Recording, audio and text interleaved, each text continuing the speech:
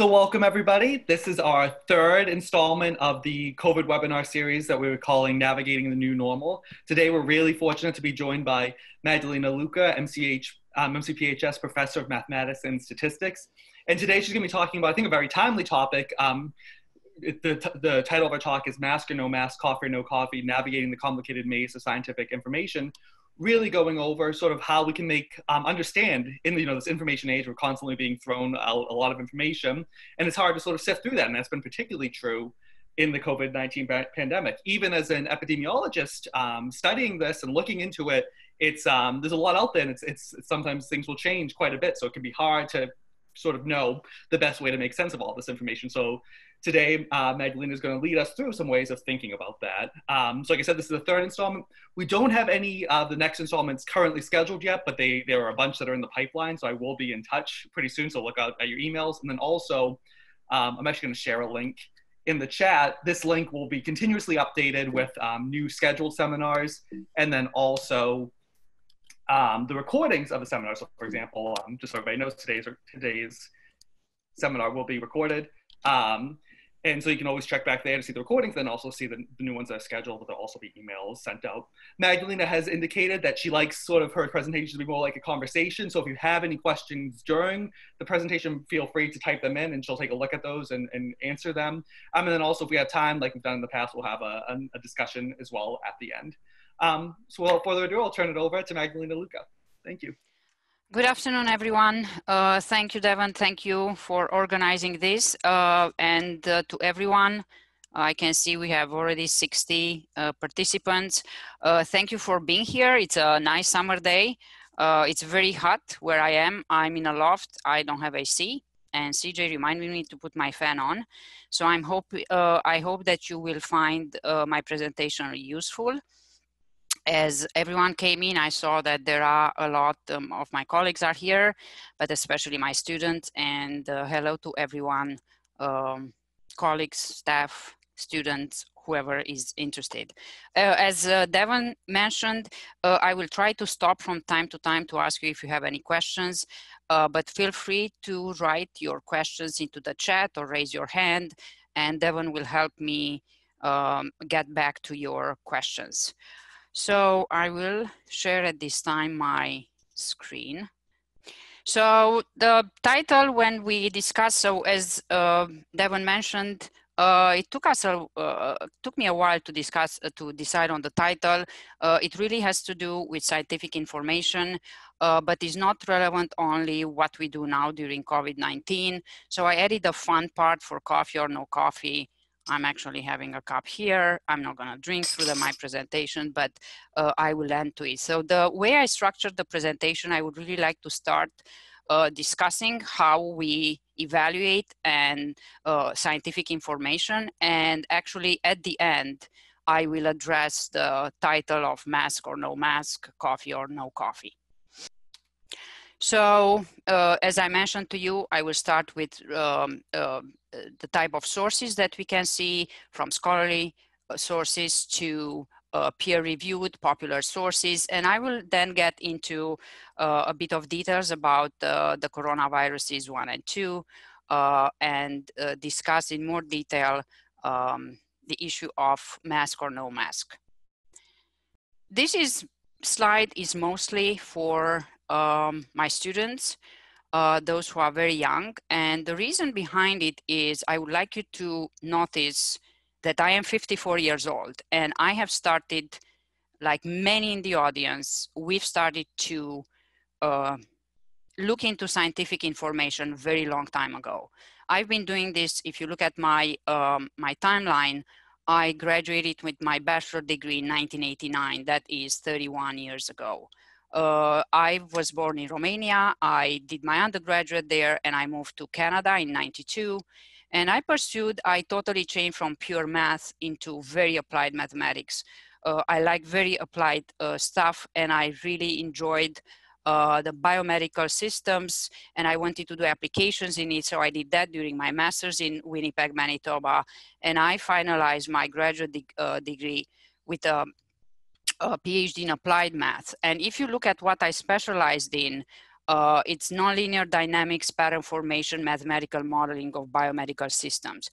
These are really what's behind the flattening of the curve that we hear so much during this pandemic, how epidemiologists use these models.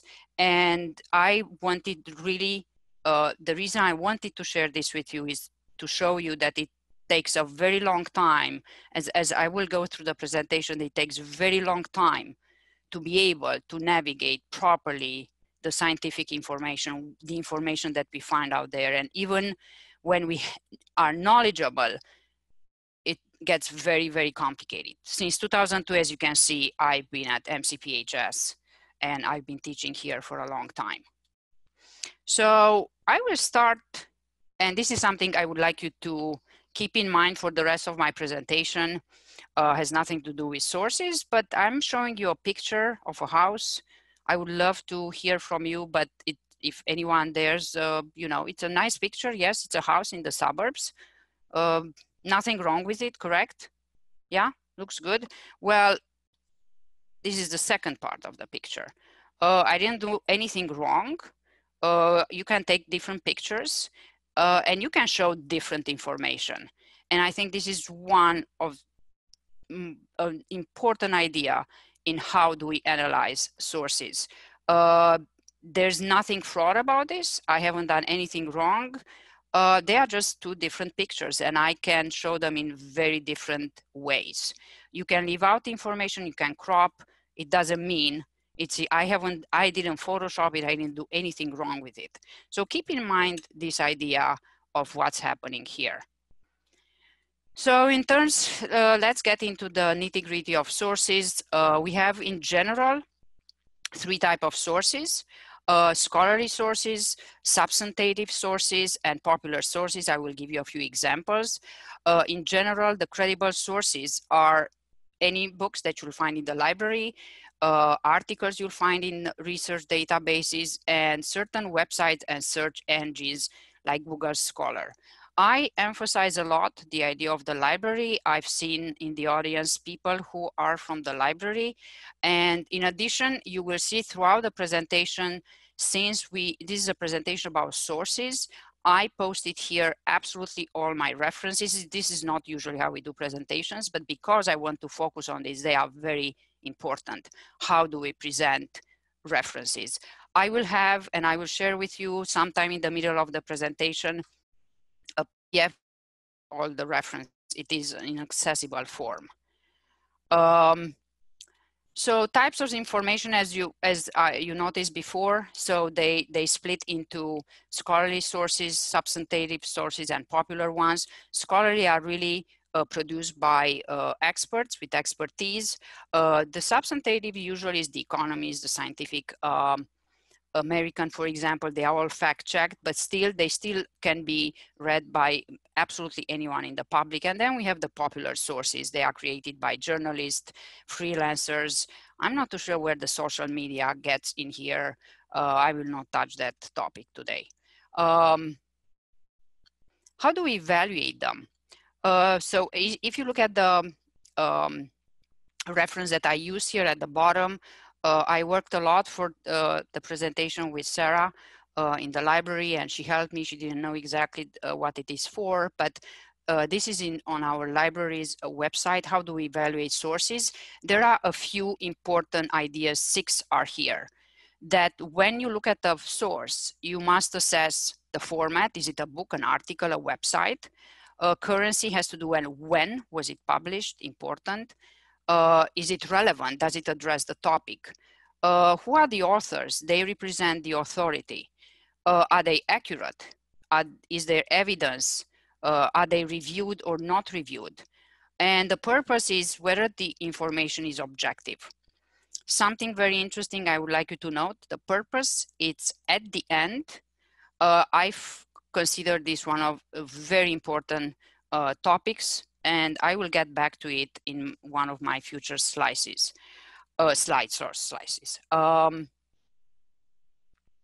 About how to find credible websites. I'm gonna go to it because you know, not only during a pandemic, but always, we always turn to websites. So make sure that you check domain name. The domain is always after .edu. I put it in red there. In general, websites such as edu, gov, and org, they are most credible because they have very strict regulations. You should be careful with the commercial ones. Check the domain name. In general, if you have questions about them or you are not sure whether it's reliable, make sure that you can verify it. Researching domains and in general any source, it is very time consuming. It cannot be done in an instant. It's not Instagram, it's not Facebook. It takes a lot of time, and that's why I showed you my timeline. It takes very long time to know where to look, how to do the research, how to find this. Some sources should only be used to jumpstart your research if you are interested in it, such as Wikipedia, blogs, and chat rooms. Wikipedia, I will talk a bit in more details about it because nowadays Wikipedia is one of the most used websites. I would like to, this is a huge thank you to everyone who works in the libraries. They have a huge role. I can't even emphasize enough. These are our libraries, each campus has one.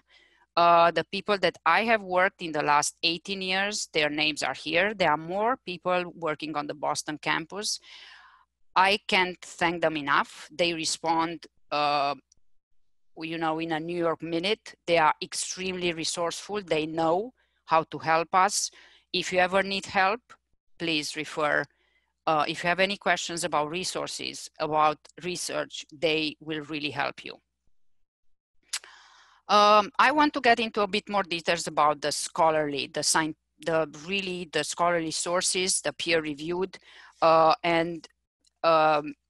this is from our library.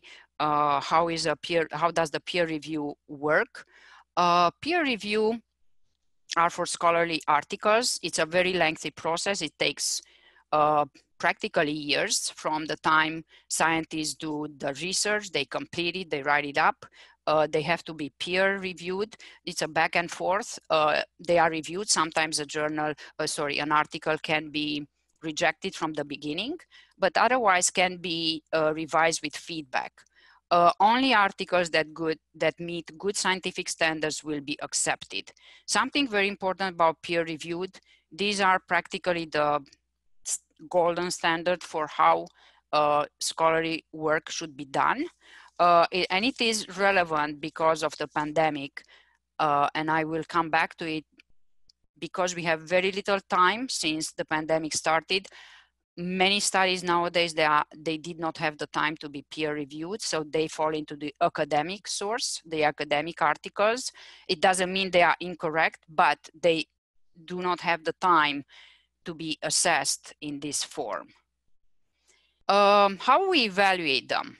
I always share this with my students, and every time I read any peer review study, this is the order that I personally assess them. It is linked to how sources are evaluated. And the most important part where I start, it's always the funding, the small print, like we have it in credit cards. At the end, very small print, I'm not too sure who reads them. I find this part to be absolutely crucial to any study in assessing it. Who's funding it, who's supporting it, who are the authors. This falls under the purpose that was last mentioned in how we evaluate sources, and it has to do with the authority. Why is that important? I will have 3 examples for you, and you will see immediately why is this important. The next item I will always check in a study is the sample size. Is it big? Is it 2 people? Is it 1,000 people, 600? What is the length of a study? 2 days, 5 days, 2 years, 10 years? They make a huge difference. And the final item that is, of course, there are very many. I will not get into the statistics. I really wanted this here to discuss presentation and how we assess science. I will not get into the statistics. These are all practically, the last 3 here, they have to do with statistics. The last one is, are confounding factor addressed? And I wanted to mention one important issue here that's also related to the currency. When is a study published? I would like to note that in the last decade, the last 10 years, the statistical method that assess confounding factors have improved dramatically. So if you look at peer-reviewed studies done 30 years ago, there might be some issue. Depends on the study. I'm not saying that if a study is 30 years old or 20 years old is not good, but depending on what is studied, you have to be very careful whether confounding factors were addressed. Confounding factors are, in short, the definition is that the factors, the word confounding comes from confusion. Are there variables that can confuse the outcome of a study? So for example, if you study Lipitor, is really Lipitor lowering our cholesterol, or is our cholesterol lower because we went to the gym, we changed our diet, and so on. So confounding factors can have a huge impact on the result of a study. So I would like to share a few peer-reviewed sources with you. Some things that you might want to look in the future and in analyzing them. I have a paper here. I did share this with you. This is the abstract. It might be very small for you to see it. I have some pieces that will zoom in. So it took me a while to pick. I really wanted to choose something that was funded by, you will see if you look at the funding, it was funded by Coca-Cola. Coca-Cola in the last 10 years funded a lot of studies that they try to show that there's absolutely no correlation or cause from drinking soda in general. The problem is that we do not exercise a lot. So when you look at this study and the cover, the first page, it is disclosed. This is a new study. It was published in 2015. So many journal articles require this information. And if you look at the funding agency, was done by Coca-Cola. And if you look at their conclusion, the correlation here is only between exercise, sleep duration, and TV viewing. A few important things that you might not be able to read. The sample size was very large, 6,000 kids. The collection data, they collected data over a period of 10 days. Did they address confounders? Yes, but they included only 3 of them. So such studies from the beginning, I am personally interested to read them in detail to understand even more about the problems. Personally, because it was funded by Coca-Cola, I have very serious, I see serious bias in the conclusion, and I will take this, I'll be very skeptical to really use it in other settings. Before I go to the next article, anyone has any questions?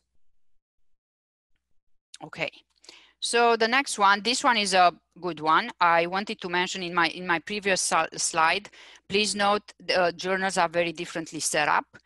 This is the journal is obesity. Here the funding was at on the first page. Most journal articles will have the information about funding and authors, so the accuracy and the purpose of a study right at the end after the conclusion. So you might want to flip to the end. In this case, the funding was very different. This is an article that I will actually use a bit later in my presentation.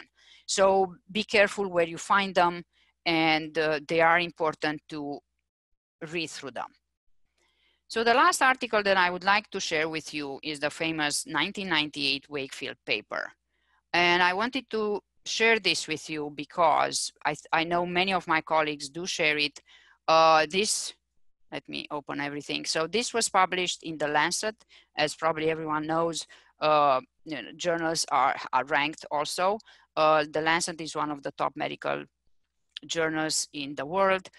This was published in '98.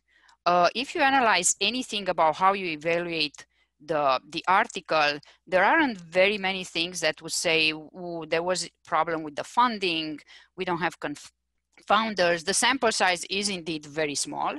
There were only 12 children included here. As you probably know, this is the paper that started, it's considered actually for us living in this, during these times, it is considered the beginning of the of a very strong anti-vax movement. Anti-vax movement, actually, I looked it up, started long time ago with the smallpox issue in 1800. But for us, the Wakefield paper is the seed for the anti-vax movement.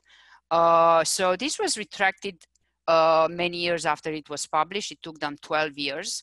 The story was really investigated by a journalist in the British journalist, and the findings, if you look at this paper, and this is why it is so hard to evaluate sources, when you read it, there are some flags, but there are flags usually for not for those who just want to look, are there any problems with funding, maybe with sample size, but you really have to be able to replicate the study. And this is something that was done immediately.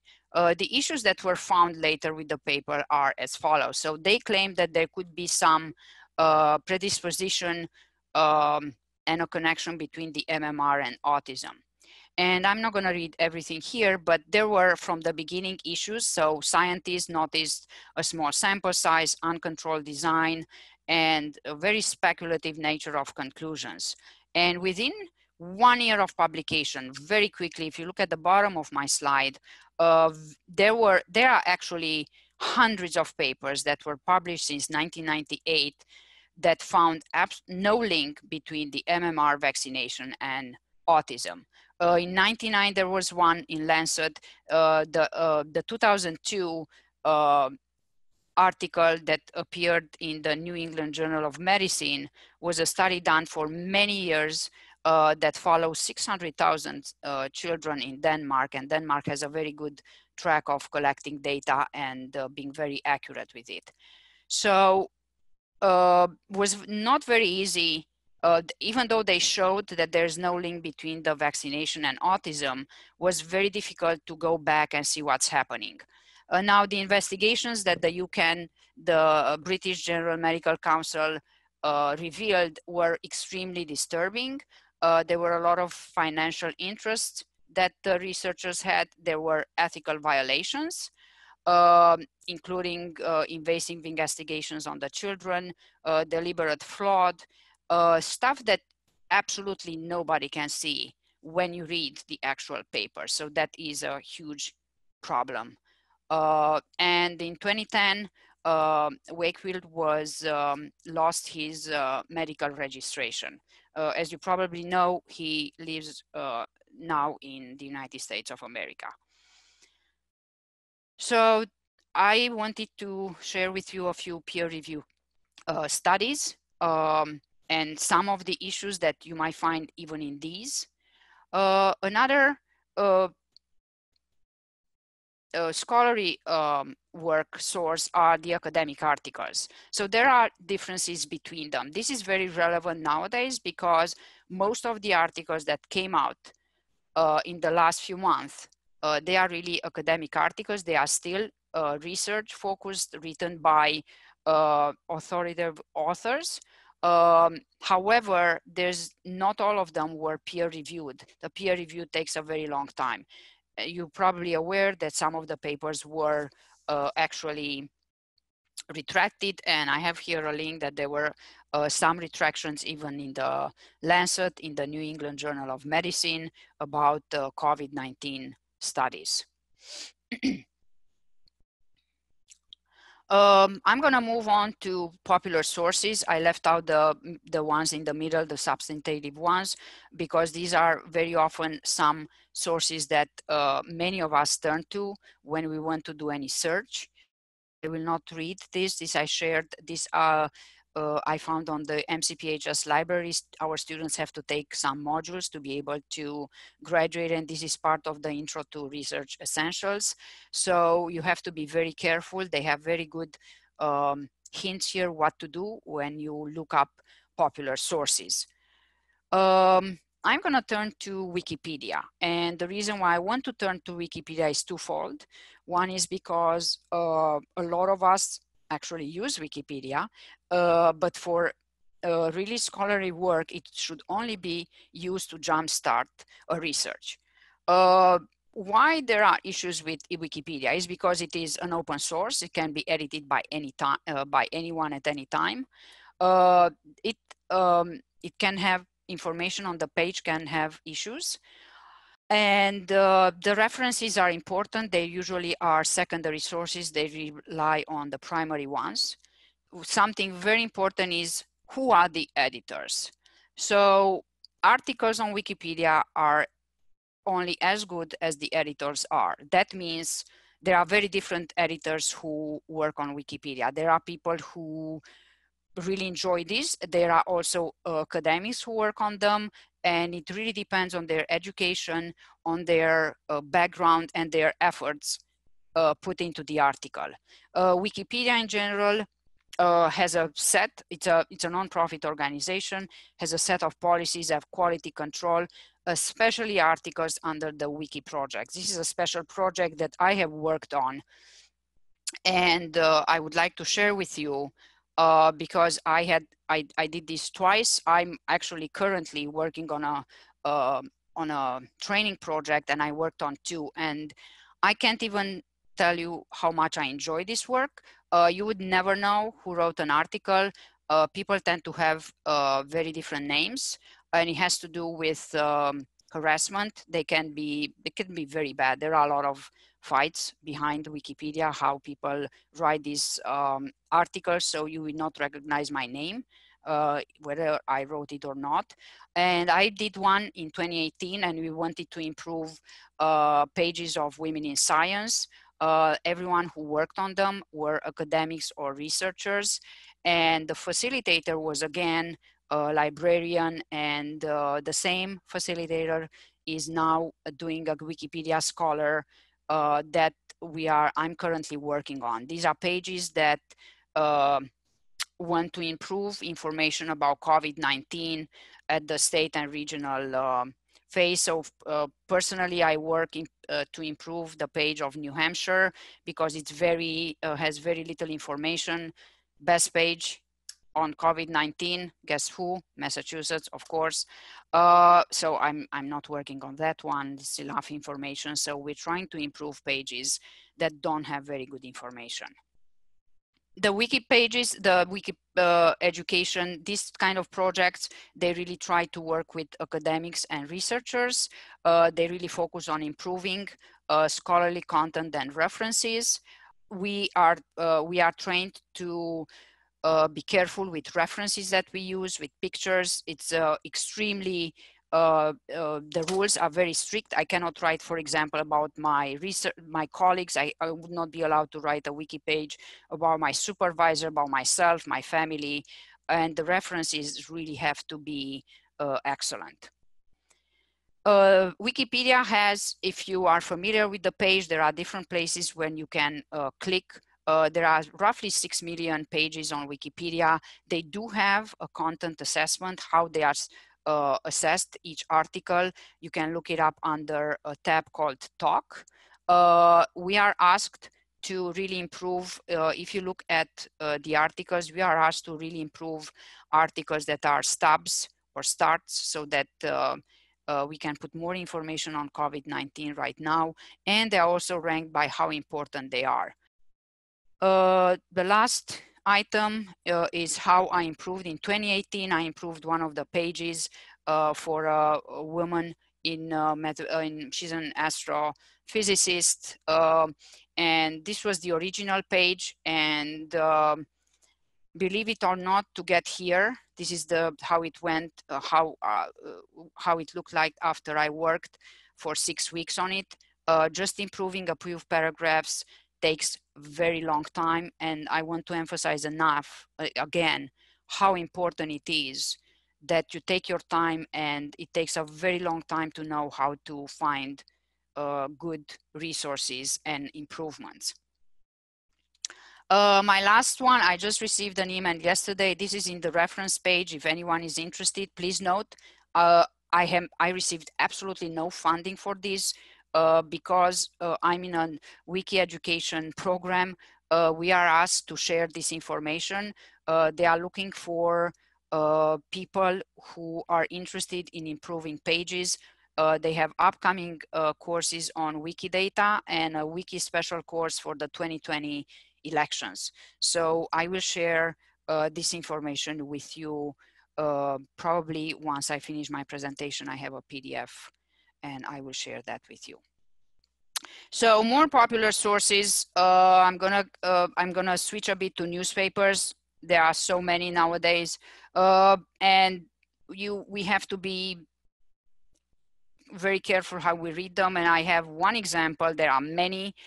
This is an article that appeared in the New York Times in 2018. Anna Had O'Connor is their main health and consumer writer. He writes excellent articles. This one was, though, a miss. If you look at the title of the article that appeared in New York Times, I really, if any of my students are here, this was part of a actually directed study, and it really bothered me immensely how they are presented. And this we can see this in newspapers all the time. The titles are very catchy. They really are interested in ranking. In this case, if the original article was in JAMA, and while they did address quality of foods, the title does not even come close to what the conclusion of this article was. So we have to be very careful how we read these articles. What is good is that very often in good newspapers, you will always find a link to the original study. And I would like to, that's something to encourage everyone, if you are really interested, how to evaluate the source. If you find articles actually anywhere, newspapers, social media, if you look hard enough, you will find the original source. If you don't, then that means that there are some other serious issues. So this can happen often, unfortunately. So please pay good attention to how you can find the actual original sources.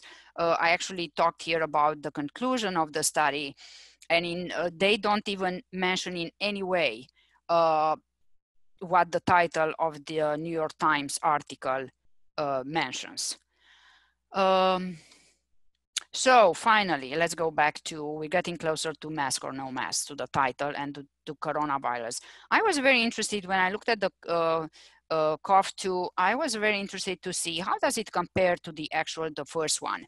SARS-CoV-1 appeared in 2002, and it actually infected only 8,000 people. I shouldn't say only, sorry, I take that back. And 774 people died roughly, very few in the, nobody in the US. That's a very big difference in what happens with SARS-CoV-2. As of July 19th, using information on the Johns Hopkins, you see it at the bottom, we are actually very close to 15 million people infected, and 607,000 people have died worldwide. So what happens, why is such a big difference between the two viruses? CoV-1 was more aggressive and lethal, and the main difference between the two, I know this is, I'm getting into the biology of it. Crystal Harris had the amazing first talk in this series, and she talked in detail about the virus, but I just wanted to touch base about some issues that I wanted to relate to the mask. And the reason why the difference between the two viruses is the contact tracing. And it has to do with the fact that severe symptoms in CoV-1 developed very quickly, whereas in SARS-CoV-2, the symptoms develop really much later. As I said, SARS-CoV-1 really burned down by 2004. There are still a few cases here and there, but it is not, doesn't even compare to what's happening now in our pandemic.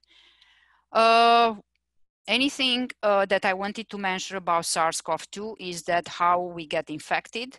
And the Scientific American, which is a substantive source, had a very interesting slide. I do have the reference at the bottom. Really explains how our immune system responds to it. The innate one responds within 0 to 3 days, and then the adaptive one in 6 to 11 days. The virus is very effective at preventing infected cells to send signals. And my last point there is that the viral load really peaks just before people show symptoms, and people show symptoms generally very late, not within 1 to 2 days, as it happened with SARS-CoV-1. There's some reasons why this is happening. The genome of the SARS-CoV-2 is much longer than others. I will have a slide immediately. It is approximately 29,000 base pairs.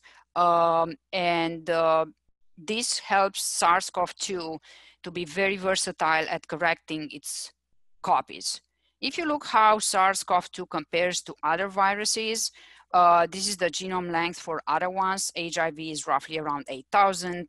The flu one is around 13,000. Ebola comes close to 20, but SARS-CoV-2 is very long. And because it's roughly 30,000, this is why it is so versatile at correcting its copies. So these are I would like to mention now that I put this out here, something very important. These ways of transmission is information that we know today that I've been able to access by July 20th. This information changed dramatically. As you probably know, the WHO only last week put a new note that SARS-CoV-2 has the possibility to be transmitted airborne. So this information changes. You see this presentation today. Probably in 1 month, we're gonna know a lot more. And this is very important to know that it's what we know so far. I want to make sure that everyone understands this. So finally, we're almost at the end. Mask or no mask? I'm not gonna ask anyone. I'm gonna say that it really depends on the source. I'm not gonna comment at all about it, but the CDC and WHO definitely encourages everyone to use one. The movie Plandemic that did not. I will have clearly I'm not gonna discuss the no. I personally use it all the time, and I think we should all use it all the time. Why is that? Again, the information on this slide, it's based on what we know so far. We should always use it indoors. Of course, I don't use it now. We don't use it in our house. Outdoor, it is required when social distancing of at least 6 feet is not possible, or when certain signs require them. And I will have a slide about that one. Why? Originally, people thought that it really protects those who are infected from spreading it, especially when we are asymptomatic. As we know so far, the information that we know so far is that SARS-CoV-2 has a very long time of being asymptomatic, and people who are asymptomatic really, as I mentioned before, the highest viral load appears right before we're symptomatic, and there are very many people who will never show actually any symptoms. That doesn't mean they don't spread it. So the mask will protect those who are infected from spreading it. There's a bit more evidence nowadays, and this is why they recommend the mask all the time, is that even the mask protects even the person that wears it from droplets that can remain suspended in the air. The less in general we are exposed to the virus, the better. And this is linked to the fact that so many doctors and healthcare workers have lost their lives during this pandemic because they were exposed to a very high load of the virus. So this is something that the WHO shows how to wear. I'm not gonna go into chin on, chin under, you know, all the issues with masks. I think everyone, I hope, knows how to wear it all the time, not to touch it, to wash hands before. What we shouldn't do, that, you know, it just because it's under your nose, it has to be properly used. They are here that they have to cover your nose, your mouth. The tighter, the better. And if they are loose, they will not help us a lot. So some excellent sources that I use for this presentation, where you can continue to find information. I'm using the Johns Hopkins, the CDC, WHO. I did wanted to share with you a very short 3-minute YouTube presented by NPR. What happens when you exercise? These are times when we actually, if we are infected, we spread a lot. And it's a very nice one. The National Geographic this week came up with a poll: who wears, who doesn't wear. I'm not gonna get into one. If you're interested, you'll be able to access this link. But I wanted to share, and I mentioned to you that even outdoors, there are places that require a mask. So my husband and I love to rollerblade. We're coming from the West Coast. I've done that for 25 years. And we are using the Minuteman Bikeway. It's a 10-mile long bikeway. People can walk, bike, or rollerblade. It is pretty narrow, around 10 feet. And if you see the signs, masks are required. This is me. I do have my mask. And there are some places, this is not a beach where we can be 50 feet apart. There are a lot of people on the bikeway that do not wear the mask. It's sometimes problematic to be on it. But yes, there are places even outdoors that require us to wear the mask. So for the fun part, I have only 2 more slides. Coffee or no coffee, this is just for us to probably end on a more happy note. Most people say, and I chose for you sources that are really scholarly sources. Most people say yes. How much is beneficial? 3 to 4 cups a day. And we should definitely refrain from drinking caffeine before 6 hours before bedtime. There are a lot of articles in popular sources where people claim that, oh, I had 5 espressos at 10 p.m. I sleep like a log. That is actually scientifically proven is not the case. Even if we fall asleep, we do not have a good sleep. We wake up very often without knowing that the sleep is actually very disturbed. And these are the benefits that we can have from coffee if we use it the right way. But sometimes it can be harmful. It always increases heart rate at the beginning, can increase anxiety, sleep disturbances, can have side effects, serious side effects in pregnant women and in women with high risk of fracture. To end the coffee discussion, do I like coffee? You're gonna judge. So that's clearly I do like coffee. And my last slide, gonna link to my first one about timeline, that it takes a very long time to get good to it. We have to be very patient, especially in this pandemic. And I thought about it, you know, I teach statistics. I would love the correlation here, the coefficient of correlation to be 1, that ideally as we get older, we should gain more knowledge in every area in how we evaluate sources, how we navigate the maze. Clearly, when we are born, that kind of knowledge we do not have. And hopefully, as we get older, the glass of knowledge really improves.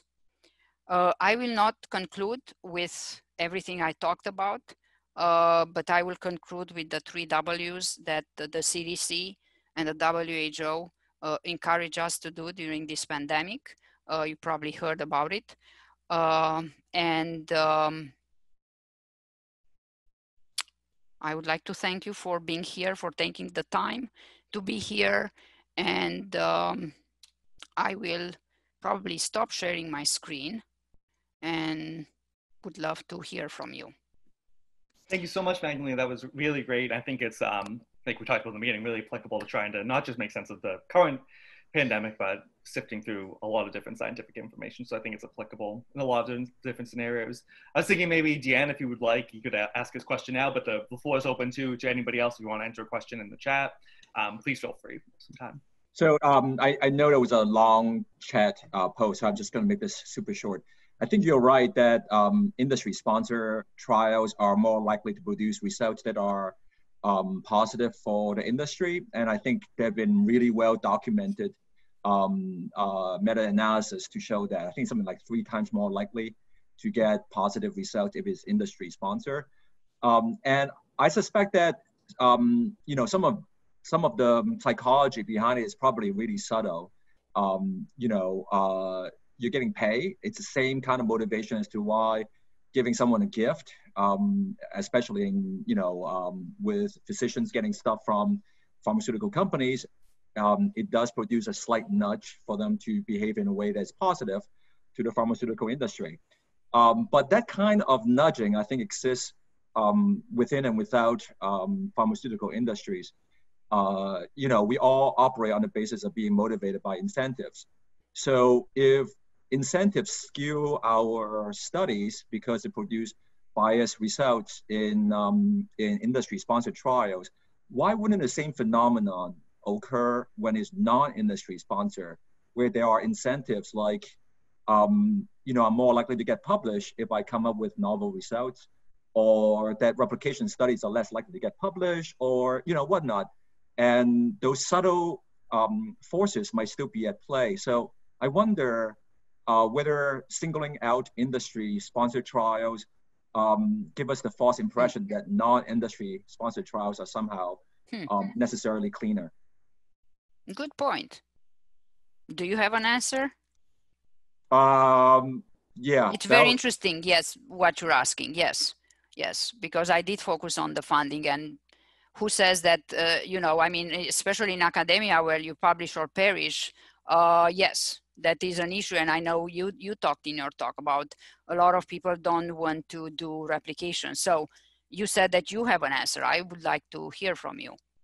Oh, that's a whole other another presentation. Whole other presentation, whole other seminar. But you know, I think we are incentive-driven creatures. So there's a lot of pressure for, I think, researcher to produce results that are good for their career, like it or not. I think one of the critical things about philosophy of science in the last 40 years or so after Tom Kuhn's book is the recognition that scientists are people, they pay bills. And that's got to affect the way that we do science.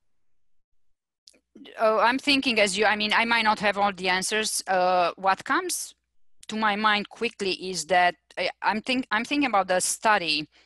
It's a great point. I think in your case, I agree with you, there could be bias a lot for academics, but if we think about the study with Coca-Cola, here's what happens. Yes, those who publish it, they have the incentive, whether they are paid by private industry or anything else that would, you know, reward them academically. But Coca-Cola has something else. They can sell Coca-Cola to 7 billion people. That is, to me, it's a huge difference. That is the difference to me between private companies. Their incentive is themselves being willing to do that. There's a lot of incentive there. It does not compare. Yes, the authors have different reasons why they do it. But the fact that Coca-Cola or other companies, it's not the only one. I really wanted to choose one. They have, Coca-Cola was it's very famous for doing this in the last decade with the soda. So I tried to find one, but you are absolutely correct. But I see the incentive for private industry, huge reward, huge. When you sell Coca-Cola to everyone on the planet. Not only the academics. I think you're right. I think you're right. But I can imagine, say, like a surgeon doing a study for a procedure that she performs clinically, and it pays a great deal of the clinic's bill. And if the study comes out as not being therapeutically beneficial, you cut off a major stream of income. Yes. Yeah, that is a personal incentive. Yes, absolutely. Yeah. Thank you. That was great. Looks like we have another question from Joanne Doucette, who asked, what about drug companies who fund studies to get drugs approved when others do not know about the substance that is being developed? Interesting question, Joanne. I don't think I have I want to go on facts, not on opinions here. Maybe somebody in the audience who does a lot of research with drugs might be able to answer the question. Maybe, I don't know if this is useful, but this is why phase 4 trials, we call them trials, although they are really observational studies of claims databases and electronic health records. That's why they come very handy once the drug is approved in the market by the FDA and everybody starts taking it, and then they start seeing adverse events that were not seen in a phase 3 trial, because a phase 3 trial is not powered to show adverse events usually.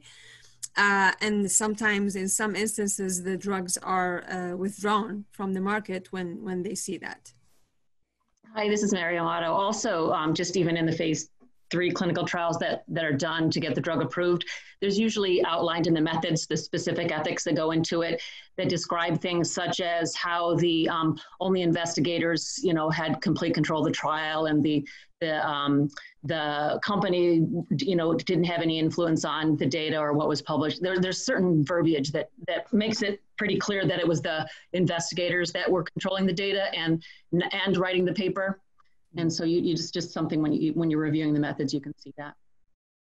This is Alyssa Siegel. The other thing to understand about the phase 3 trials are they really tightly control the population that's enrolled, which is also why they may not detect some of the adverse effects or issues that occur when it's done in a more generalized population, such as with the phase 4 trials. You still do need to evaluate who's potentially funding those phase 4 trials, because some of them are still industry funded or actually analyzed by statisticians that are employed by the companies. So make sure that you do that. That's very helpful. Thank you. Yes, I mean, yes, yeah. Yeah, it's great. It's great to have drawn the expertise of everybody that we have here. I actually had a question because you talked a lot about retractions and sort of a lot of cases where we see sort of malevolence, especially when we're talking about the autism study. But sometimes, like Deanne was saying, scientists are human and we make mistakes. And obviously, when that happens, we want people to either do addendums or errata, or in extreme cases retract it. But sometimes I worry that the incentives aren't necessarily there to do that, because when you have to do an errata, when you have to do a retraction, it makes it sort of look like people associate that the same thing as some sort of malevolent thing that you did, but not necessarily it was because of just an honest mistake. But really, we want to encourage people to admit when they do something wrong. Do you have any ideas about how maybe some elements of the system could be changed to make it so that incentive, that it's not a bad thing that's seen as, because really it's a good thing when you do that. I mean, making a mistake isn't good, but being upfront about it is good. I mean, when that happens, this is why Deanne brought it up, and that's what happened with the Wakefield paper in '98, replication. And I think when this kind of errors happen, unless you can replicate the study, I'm not too sure how else. That's the only thing that comes to my mind, and that would probably correct it. And what's interesting here that you mentioned about things change, and one of my interests that I had always was into consumer health and nutrition. And I remember when I started to work on my PhD and we looked at Alzheimer, I worked very closely with a neuroscientist who was the first one who absolutely opened my mind about all sorts of issues and chemicals in foods. And I see since then, when I look at articles, if you look at what happens to butter, margarine, eggs, eat no eggs, coffee, no coffee. I mean, it is constantly changing. And the reality is it takes a very long time. You need very long time to be able to have good studies. You need controls, you need confounding, assess. So things change and they are rapidly moving, it's true. So to answer your questions, I can think of replication. Maybe somebody else has some other ideas. Well, thank you again. I think this was a really great presentation. As with all the other ones, this will be posted online, the recording of it. And I put the invitation out to other faculty members if you're interested in presenting. I really encourage it. I think there's a lot of expertise and it's great. And this has been getting a lot of good attention. So like I said, there's none that are scheduled right now, but there definitely will be some coming down the pipeline. So check that website link that I sent out, and then also just be on the lookout for your emails. So thank you, everybody, and I hope you have a great rest of your day. Thank you, everyone, for being here. I will share my reference files. It will be posted on the MCPHS page under COVID, where we have the webinars posted. So information will go there also. So thank you, everyone.